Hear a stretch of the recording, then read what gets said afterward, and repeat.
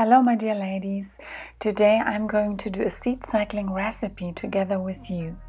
So seed cycling is eating specific seeds during the main phases of your menstrual cycle, follicular and luteal, and it simply promotes a healthy balance of hormones and can also help with many symptoms that we women have. So for example, it helps with irregular or missing periods, PMS, and also post-birth control syndrome, so after quitting the pill. But it can be used at any stage of a woman's life, including post-menopause. So we will do flax and pumpkin balls, aka estrogen balancing balls.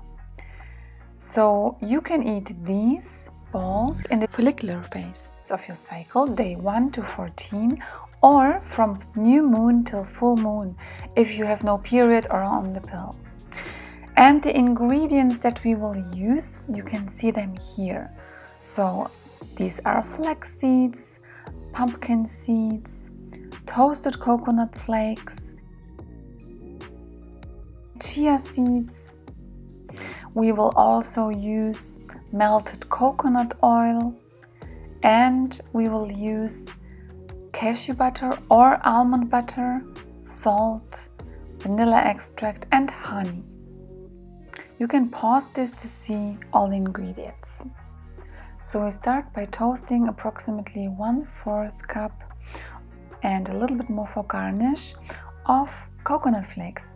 But please note that I have used way too much here by mistake. Then we use 3/4 cups of pumpkin seeds together with 1/4 cup of flax seeds and put it in a blender. I'm using a smoothie blender here, but you can use any other kind of blender. Then we blend those two ingredients, and when they are ready, we put everything in a big bowl, because now we will add the other dry ingredients. 1 tablespoon of chia seeds and also 1/4 cup of toasted coconut flakes. And as I said, we will leave the rest for the garnish for later. Now I also add a little bit of sea salt.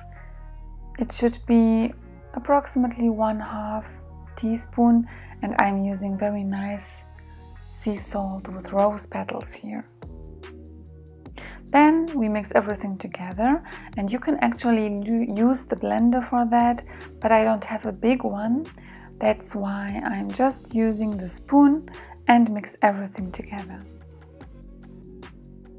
In a small bowl, I'm melting 2 tablespoons of coconut oil and add 1/4 cup plus 2 tablespoons of almond butter or cashew butter if you like.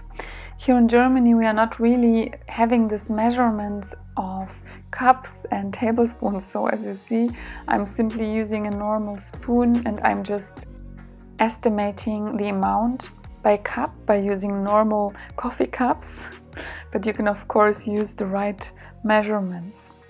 And then I will mix everything together until it is nice and liquid, and then I can add 2 more ingredients, and this will be vanilla extract, 1/2 teaspoon, because it adds a really nice flavor. And for the sweetness, you can add 2 tablespoons of honey. But of course, it also depends on how sweet you like the balls to be. But 2 tablespoons or 2 big teaspoons here are okay for me. And then we just mix everything again.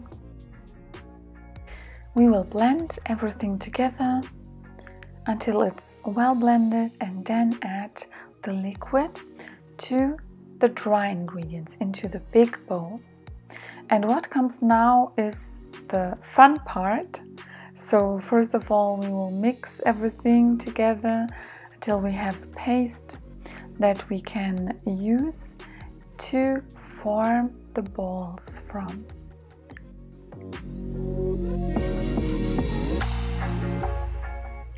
I am using some gloves because it is best to make the balls with your hands. You really have to roll them in your hands. And excuse me for the color of those gloves. And I'm also preparing like a box with some non-sticky paper where I can put the balls, because they have to go into the fridge after we make them. So here I will start using my hands.